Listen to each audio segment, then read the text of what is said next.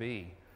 And I've got to tell you that, I might have mentioned this the last time I was here, but I'm not even cautiously, I'm recklessly optimistic. And I know that there are a lot of prognosticators who are suggesting that the church in America is quickly diminishing to where it's going to be a non-factor in our culture within a generation or two. And I'm just simply, I disagree with that. I do think in some ways the church has been pushed to the margins of our culture where it's no longer in control. And I actually think that's a blessing. Because I think when the church tends to try to shape culture through government, then what we're trying to do is use coercive power to teach a peaceable kingdom. Do you hear the conflict there? See, this has been the issue of what we've called Christendom all along. Christendom officially is when government and faith are trying to work together to provide a governance that's based on Christian principles and Christian power. But where the church has worked best through history, and even in today's world, do you know that the church, in terms of the Christian faith, is growing more rapidly today than it ever has? But of course not in what we call the advanced civilized world, or how we sometimes as sociologists call it the West. In the cultured nations, Christianity is definitely on the wane. But in a lot of the Islamic countries, it's just amazing It's just amazing how rapidly the kingdom of God is expanding. In China, some would speculate that there are more believers in China now than perhaps the rest of the world combined. Just a lot of people there. And there are tremendous Christian initiatives in nations where Americans can't even go, where there are missionaries sent from other countries. One of the most amazing missionary movements right now is coming out of Indonesia, where there are churches that are sending Indonesians in places where, again, Westerners could never go. And the church is expanding very rapidly. I think the difficulty for us is we live in a culture that continues to become more and more focused on self. And as we focus more on self, what that means is I don't have any responsibility toward anybody, and I don't want to answer to anybody, and that's the culture in which we live. And what I would suggest is, rather than being discouraged by that, this gives the church a wonderful opportunity to say, there's a better way to live. Now, I've mentioned this before, but I mention this in most places where I teach and speak. Each of us live in our own individual reality or story. Sociologists use the word story in this way to say that we organize our life and we each carry a story forward. And it's our personal story that gives us our name, and it's unique to us. But we can't live there. We have to live in a larger story that gives our life meaning.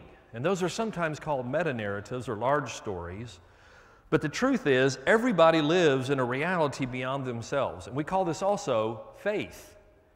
Faith is that which you believe to be true, which gives meaning to your life every day. So you wake up to a particular reality that, in a sense, stay with me here, in a sense, you choose. You have a choice of what you want to believe to be true, and your behavior will demonstrate what you believe to be true.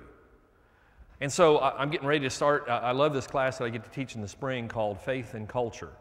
And basically what we start out with is taking a very careful consideration of the Christian worldview. I highly recommend a book written by Goheen and Bartholomew called Living at the Crossroads. That's one of the texts that I use in that class. And what it does is it basically analyzes the culture in which we live and the culture that the church ought to be living in. And in a sense, it's like a crossroad where we as Christians are trying to live in this crossroad of a culture which is going in one direction and a church which is teaching us to live in a totally different way. And what we find out is that culture as it exists in America today and culture as it ought to exist in the kingdom of God are incompatible. And for too long, we've tried to negotiate the difference. So we give a little bit of our life to this, a little bit of our life to that. And what I want to call us to is a deeper consideration of what would it look like to sell out to the kingdom of God. Because I'm convinced that Twickenham has its best years ahead of it if it chooses to live fully in the story of God. Now, I can be really brave today because, like I said, I'm leaving town, and what I'm going to is so chaotic that there's nothing here that scares me, right? So I can just tell you what I think and what I believe to be true, and what I think we as a department of Bible and ministry at Lipscomb are absolutely committed to, is to helping the church claim that story that Scripture says has been given to us by the King of Kings who came to this world, born in a manger, to become the true King of the universe. And if we believe in that story, then it changes everything about who we are, and it's learning how to see ourselves from the perspective of the kingdom of God that I think is so difficult. Because look, I enjoyed it as much as anybody. I actually tweeted this week that I have discovered that the joy of Christmas is expanded by the power of the number of grandchildren you have, and then I hashtag Christmas joy to the power of 5. Because watching our grandchildren unwrap presents and see the joy in their eyes over the box that the toy came in, right? Push the toy aside, play with the box. But it was still just a great day of rejoicing. Our family chooses to do the day after Christmas as Christmas because that way the other families and in-laws, it gets really complicated, doesn't it? But we had Friday together and just had an absolute time of celebration and joy. But I can't help but be struck by the irony of a child who was born in absolute poverty, and we celebrate it by giving lavish gifts to one another.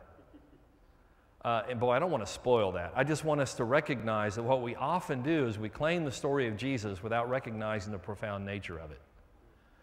That you have this story that you would never expect to be true, and then you have this teacher who not only is, and you have to remember that everything that happens in the life of Jesus is very carefully thought out by the creator of the universe. Nothing happens by chance. Joseph and Mary didn't just happen to be in Bethlehem. God had Caesar call for a census to be taken so that Joseph, see, Caesar thought he was in control in calling for a census, right? Now, Luke tells us, nah, God used Caesar to get Joseph to Bethlehem because that's where Messiah was going to be born. And so this wasn't a lack of poor planning on Joseph's part. Everything happens as God had scripted it. And you look at the birth of Jesus, and it's the most unusual story that we have cleaned up into this wonderful quintessential Christmas card, which, by the way, I love the new trend in Christmas cards, right? Pictures of real people. If you didn't send out one of those, don't be offended. I'm just saying, it's sort of nice to get those one piece and we can hang them up and remember people rather than getting a card that says joy to the world and someone signs it, right? Well, but you look at that perfect Christmas picture, and what do you have? Help me out here. In the picture of Christmas as we picture it, what do you have in the picture? Manger. All right, now, what is a manger?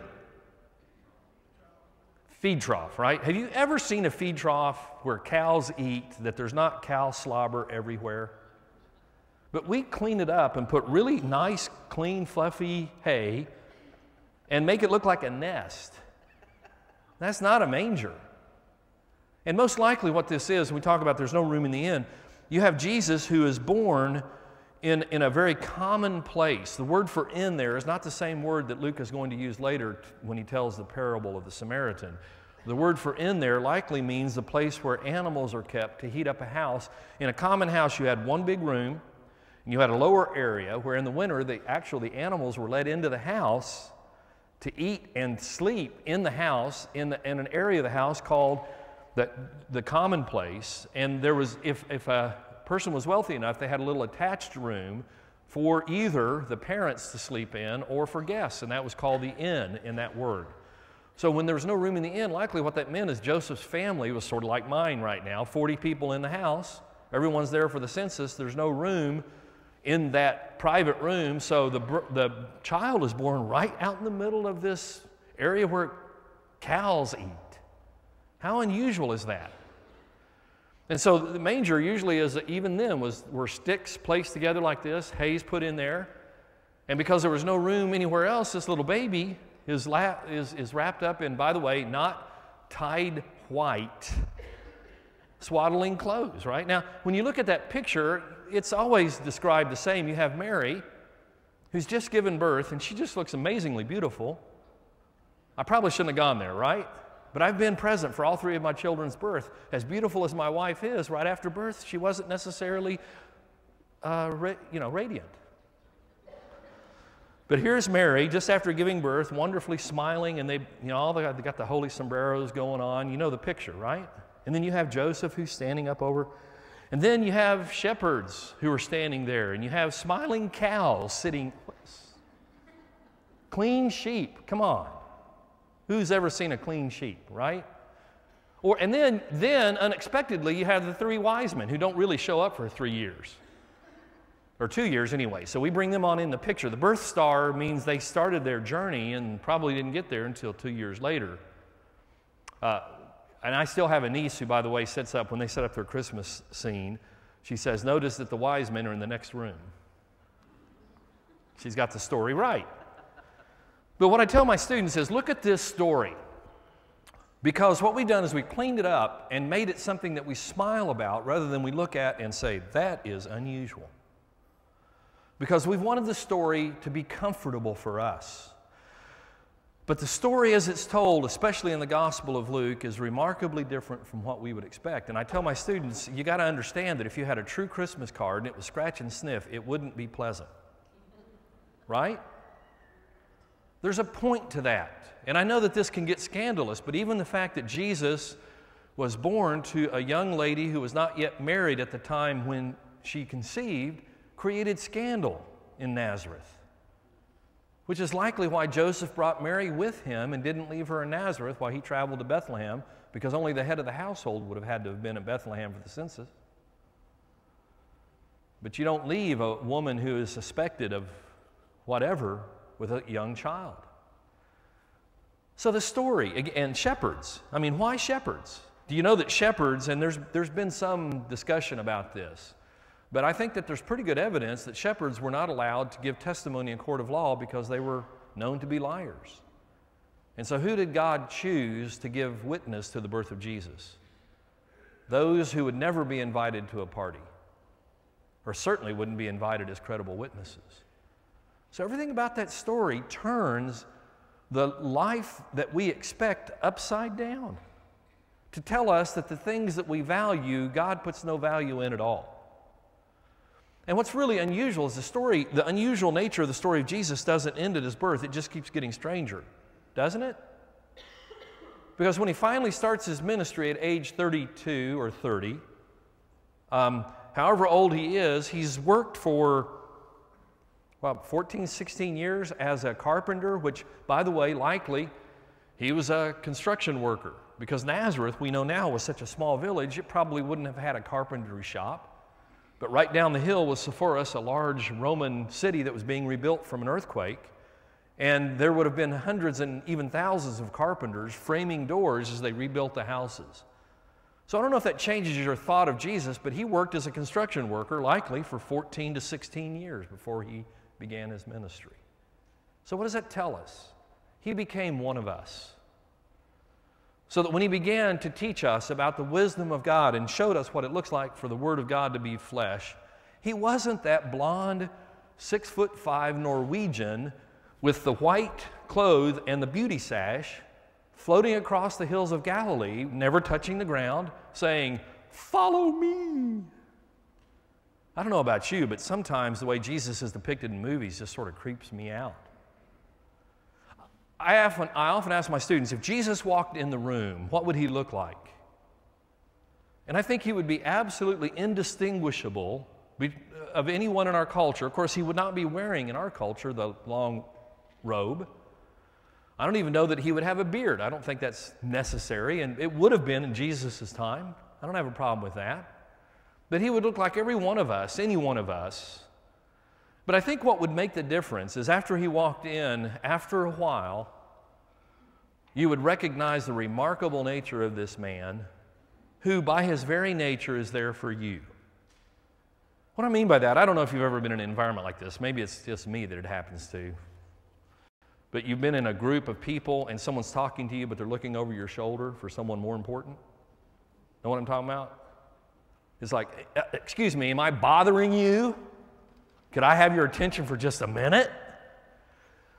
The thing about Jesus is when he was there, he was fully there, no matter who you were. He gave you his full attention. You could be an adulterous woman who'd just been caught and was being accused, and in the threat of death. And he gave her his full attention.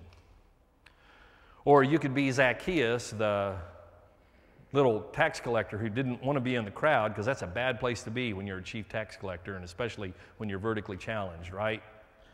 I'm trying to use politically correct language here. This little guy in a crowd, boom, oh, I didn't see you there. So he climbs up a tree, and Jesus calls him by name. I'd still love to see that scene. I'm guessing he almost fell out of the tree. But he was fully present with Zacchaeus. And what strikes me is that Jesus didn't even have to preach the message of the kingdom to Zacchaeus. He had heard it before. That's why he wanted to see Jesus. And so he immediately said, Jesus, I get it. I'm going to give back everyone that I've cheated 4 times over. I'm going to give half of what I have to the poor. And it doesn't take an accountant to recognize that what Zacchaeus is doing is divesting himself of everything he has, because he's now claiming a better story. And Jesus says, today salvation has come to your house. So it's just one of those odd stories, one of many odd stories where Jesus turns our expectations upside down. I think perhaps some of us would have been as puzzled as his disciples when the rich young ruler came and fell at his feet and said, good teacher, what must I do to have the life that you're offering? He said, okay, what do I have to do to inherit the kingdom of God? But understand, in the Jewish mentality, what he's saying is, I want the story that you're living in. I see in you the life that I want, and I actually should have. Good teacher, tell me how to have the good life. Which Jesus says, don't call me good. Only God is good. And this is not a bad day for Jesus. What he's doing is he's saying this. He's saying, I'm not going to play word games with you. I'm not going to give you a soft answer. If you want goodness, you will only find it in God. And so let me tell you what you need to do. Follow the law. Well, I have all my life. I've followed the law, and I've got all this stuff, and I've been religious. And you know, the disciples are standing there watching this going, that's what I want to be. I want to be young. I want to be powerful. I want to be rich. This is what everybody wants. And so Jesus says, one thing you lack. And when we look at that, we sometimes say, is that what we have to do? Do we have to give up all our stuff? And the challenge is, maybe. Because if there's something that you love more than Jesus, you're going to have to give it up, or you'll never find the life that he offers. That's the key. What I want to challenge you to think about is personally, and then what I want to do during this lesson this morning during worship is challenge you as a church to ask the question, what would it look like to sell? And some of you know this, you're already doing this, so I'm not suggesting you aren't. But as a church, what would it look like to sell out fully to the life that Jesus offers? And the first thing would be what Jesus tells this rich young ruler, whatever it is that is attracting your life instead of God, get rid of it, because it will destroy you. So Jesus didn't say, sell your stuff, give it to the poor, and you will have the life you're looking for. I mean, sometimes we get caught up in the idea of social justice giving life. Social justice is important, but it in and of itself will not give life. It's following Jesus that gives us life. But the question is, do you have things that you love more than Jesus? Because if you do, that's an idol, and you've got to get rid of it. What Jesus said is, if you want to have life to this rich young ruler, you've got to follow me. But right now you can't follow me because you're following wealth. And as long as you follow wealth, you can't follow God. So if you're pursuing wealth instead of pursuing me, you'll never find the life you're looking for. So get rid of that, sell it to the poor, and then come follow me, and you'll find that life you're looking for. And the rich young ruler turned him down.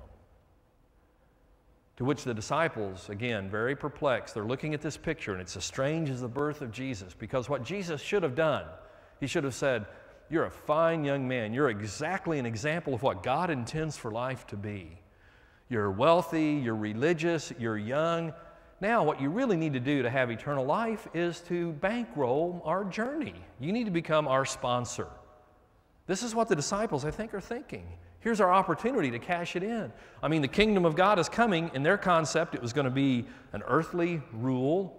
The Romans were going to be defeated. They needed financial resources. Here is a perfect candidate, and Jesus turns them away.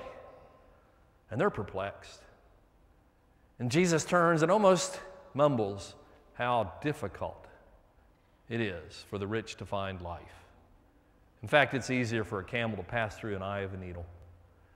By the way, if you've heard that explanation, then what that means is a camel, when it's fully loaded, can't get through the gates of Jerusalem, and there's an eye of a needle, a small gate to the side, and he has to take off all his stuff. And That comes in about the 4th or 5th century is the first time we see Jesus' teaching explained that way. That wasn't an idiom during the day of Jesus. What Jesus is doing is he's using hyperbole to say, big mammal, little hole, eye of a needle. There were needles in Jesus' day. He says it's easier for a camel to pass through that eye of a needle than it is for a rich man to find the life for which he's been created.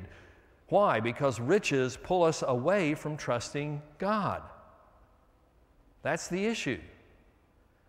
That's why Jesus says in the Sermon on the Mount, you can't trust both God and, well, King James gets it right, mammon. I like that because I have no idea what it is. I'm not going to trust no mammon, are you? Well, what mammon means, it doesn't mean wealth, it means the system in which you place trust in wealth. So it's more than just wealth, it's the idea of who do you trust? Because whatever it is that you trust is what's going to be the pursuit of your life. And my observation has been, and again, this is not indictment, it's just simply observation, is that most of us never find the life for which we were created because we spend our lives accumulating things that will not give us the happiness that we all seek. And the world that we live in is clearly living this out right now in ways of personal choice that offend each of us and every one of us. But the difficulty for the church is we live in a culture where the world is saying we want what we want. It doesn't matter how God has designed us in terms of gender. It doesn't matter what God has designed us in terms of the kind of relationships He wants us to have with one another. It's all about me getting what I want. But if we're living in that same story, how can we call the world to another story? Does that make sense? Now, it may be that in our world we know that there are certain things that are wrong, and we say that's wrong. But are we living out our covenant of marriage in such a way that we're showing the world what it means and what it looks like for a man and a woman to truly give themselves to one another for the glory of God? Or are we simply in convenient relationships where we're using one another for our needs and to procreate and to have a place to come to at home? You hear what I'm saying? There's a deeper theology of marriage that we must explore before we can tell the world about gender and the appropriate use of sexual orientation. I'm trying to be careful here. Stay with me. I don't know that we have a moral standing to tell the world what ought to be when we're not necessarily living out our marriages as God intends for them to actually become one. Are we living that out? Because until we are selling our lives out to one another for the glory of God in our marital relationships, we have nothing to offer the world. There's a really good book written years ago by Tripper Longman called Intimate Allies. And I find it to be a very compelling book about what the marriage relationship ought to be. The idea that my responsibility, more than anything else, is to look at Rebecca, who is my wife, who God has created with spectacular gifts. And I've got to do everything I can to encourage her to maximize her gifts to the glory of God. And I'm so thankful that she has made the same commitment for my sake. And that then, to become one, and I'm not saying we're the exemplary marriage, I'm just saying that even in our crazy youth, we understood that the most important thing is that we would love God first, and then love one another to God's glory. So we have this wonderful opportunity to live in the story where Jesus says, ultimately, this is the central teaching of the Christian faith. You were created to give your life away. And Jesus came to show us exactly what that looks like. And so I appeal to, and I'm going to mention this again in the sermon because I know that there are some that are not here yet that are coming, and I just think this is so significant. It's so basic, but we need to remember this. There is clearly in the Scriptures, there is this theology of what I would call creation. And that when we cover the entirety of this meta-narrative, the big story, what we find out is when we live in that story, it looks much different than the story many of us are choosing to live in today, which is sort of an interesting result of the Enlightenment, where we've been taught to live in the world and then go to church on Sunday. Now, we know that as we live in the world, we can't do some of the things the world does, but we live right up to the edge of it. Now again, this is just observation. This is not indictment. I don't know many of you well. Some of you I do. But for the most part, I'm just observing that in our churches we have people who are living in the story of the world 6 days a week and then coming to church on Sunday in anticipation of going to heaven when they die. And they're missing the point of the invitation of Jesus to new life. Now, in the end, will God save you by His grace? Well, that's His call, not mine. But what I'm discouraged is that those of you who are living in the world are missing the point of what life could be. Because you were not created to consume, you were created to give. Now, consuming is God's gift. He's the one who provides for us, and He wants us to flourish, but not to the expense of not trusting God. Do you think, and I wonder sometimes in our prayers, thank you, God, for letting us live in such a wealthy country where we have everything that we need. Are those God's blessings? Would God bless us with things that cause us to trust Him less? Or would God bless us with currency that can only be spent in Satan's store?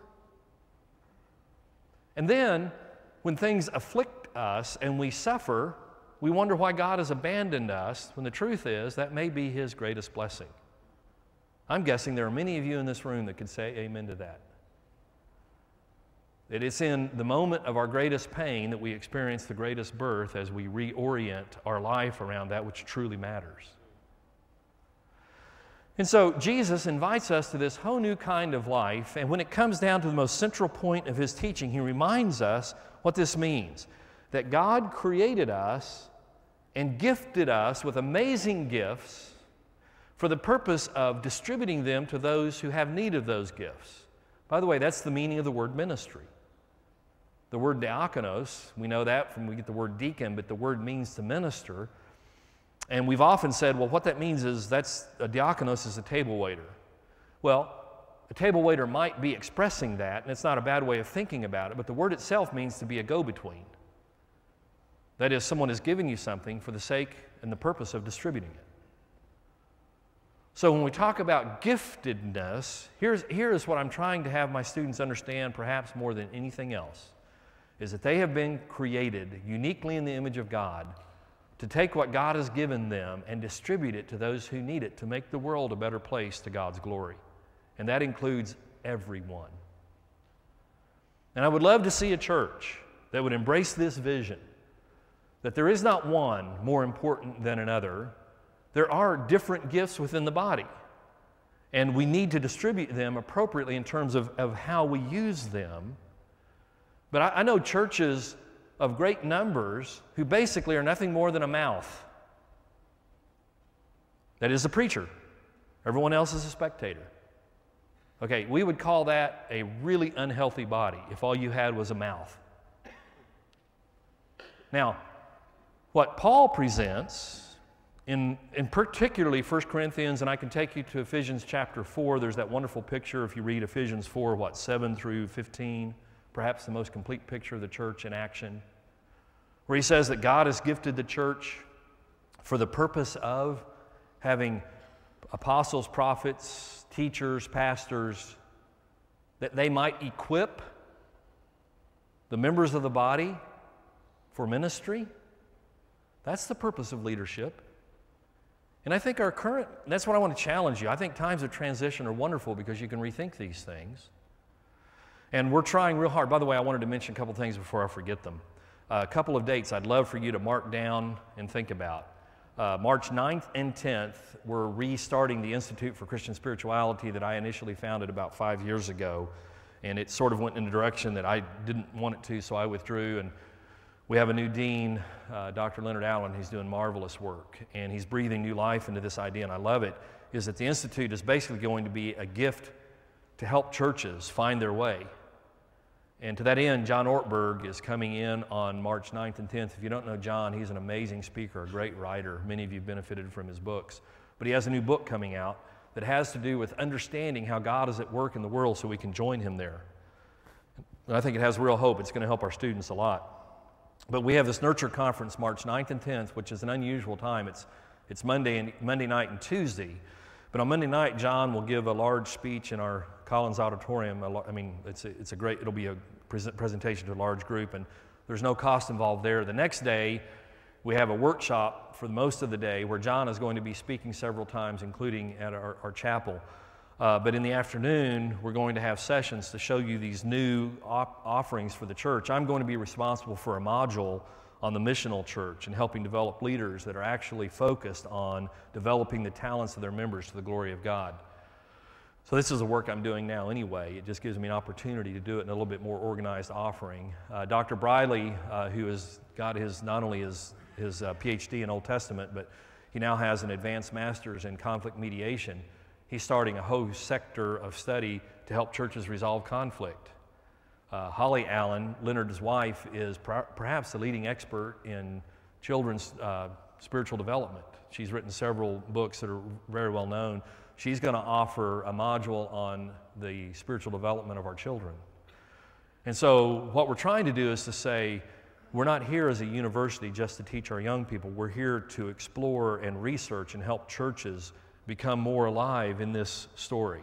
So that's March 9th and 10th. I would love to have some of you participate in that.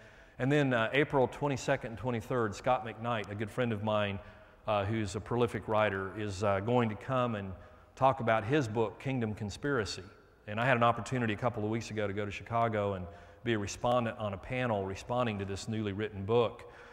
And it was such a fascinating experience. We had over 100 people in the room, and these were leaders of churches all over Chicago and some people from as far away as Oklahoma. But they were people of all different churches, different faiths, all the Christian faith. It was fascinating to me to hear this discussion about returning the responsibility of God's purposes to the local church. That's what this book, Kingdom Conspiracy, is about. And, you know, he's saying we can't find ourselves getting lost in social justice and miss the gospel. And so, social justice needs to be a part of that. But we have a lot of our young people, and I understand why. Stay with me here. They don't want to go into ministry. It's too hard. And so they want to go in and start their nonprofit organizations that feed the poor because they want to do something significant with their life. I understand that. But I think it's essential that we don't give up on that in the church. We need to be giving our young people all the opportunities they're looking for to feed the poor, but in the name of the kingdom of God. Amen on that one? Amen. And what I'm finding, and I'm finding more and more research, and it's becoming more and more convincing. Some of you follow me on Twitter know that what I've found in asking my students, what is it that keeps you from coming to church? And here's their answer. And you can say, oh, that's not true. I'm telling you, this is what they tell me. We want a significant role in the church. And the church that I attend is offering me nothing to do. And if I want to do anything, I have to ask permission. And the likelihood is I'll be turned down, or the elders, well, should I even go there? It becomes something that's rolled forward. We used to talk about sins being rolled forward. Now we just have agendas that are rolled forward. I thought that'd bring some laughter. Anyway, know what I'm saying? Is we just don't get things done.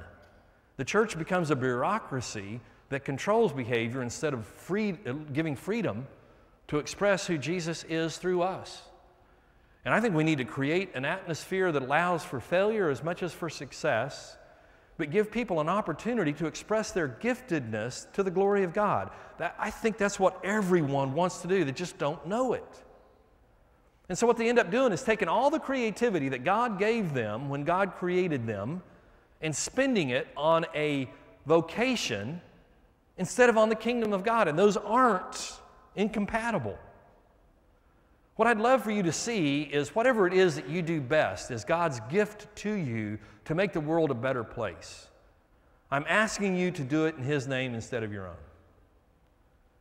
Be more intentional about saying, this is God working through me, so I don't care if you're an accountant, a lawyer, a school teacher, all of those vocations are wonderful ways of expressing the work of God in the context of a broken world. And it's different, and here's how. Here's the basic teaching that I dropped a moment ago. I'm going to pick it up. Here's the heart of the Christian faith. Remember, Jesus had allowed His disciples to go out and have the power to cast out demons and heal, and they're all coming back from that, and they're so excited. And Jesus says, who do people say that I am? And what did people say? John the Baptist, prophet. John the Baptist raised from the dead. There's a tough one, right? A prophet, this and that. No one's saying Messiah. Why? Because Jesus wasn't saying the right things. He was doing the right things. He wasn't saying the right things. Because what Messiah was supposed to say is, destroy the Roman Empire and the Jews are once again going to be the ruling nation on Mount Zion. And what Jesus was talking about was giving your life away, and that's the way he was living. He was paying attention to the socially marginalized. He was healing the blind, who in that culture had no value. He was blessing children. Come on, what's that about? He was demonstrating a way of life that they just didn't make sense to them. So he says, okay, but you, who do you say that I am? Ah, you're the Messiah, Peter says. And Jesus says, okay, you understand, but let me explain to you now what that means. It doesn't mean what you think. Because this is the first time that Jesus announces he's going to be crucified. And Peter says, no, you're not following the script. The script is you're going to be crowned king and we're going to be your ruling authorities. That's what we've given our life to. And Jesus says, and here it is, this is what I need you to hear. This is the story that we all need to hear. Jesus says, you don't understand. If you want to find life, the only way you can is if you help me. What's the first thing? Deny self. What's that mean? It doesn't mean to deny the value that you have. It means to deny the ego that would misuse the value that you have. When Paul said, I've been crucified with Christ, nevertheless I live, yet not I, but Christ lives in me, that's what he means by denying self. Is Christ living in you? I just read a book this week. It's really well written. It's called Jesus Continued. Jesus Continued. Just came out. And here's the thesis of the book. Stay with me. This is really important. We'll come back to it during the sermon. Jesus in you through his Spirit is better than Jesus beside you in the flesh.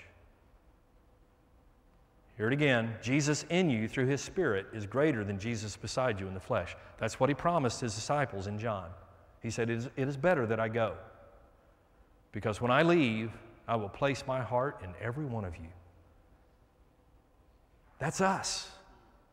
We're in the privileged position of having the Spirit of God within us, but the Spirit of God will take you nowhere as long as you're in control. So as long as you control your story and you're spending your resources based on what's best for you, then you'll never find the life for which you were created. So here is the invitation, and then we'll pray and be finished with this part of our lesson this morning. Until you die to self and pick up your cross. And by the way, picking up your cross, I believe that that is the philosophy of life that Jesus was advancing. It's more than that, but it is at least this. That is, until you're ready to give your life away for the sake of others, you will not find the life that you're seeking. So you get rid of the ego, take on this new way of life, and then follow Jesus. That's the invitation. Follow Jesus. But you can't follow Jesus and be directed by your own ego. You can't serve God and self. So what does it look like to give yourself fully to the kingdom? That's why we need community. We need to talk to one another honestly. We need to help one another recognize that there's this better story of giving up our prerogative of life for the sake of simply living for the good of others in every vocation. And here's what happens. Jesus says, for those of you who seek to save your life, what? You'll lose it.